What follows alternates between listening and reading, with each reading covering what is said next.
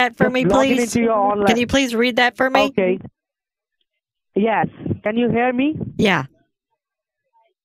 Bank transfer is the simplest, easiest, bestest, prefers most good-looking, best in the classes, securest, and the faster proceed to receive money.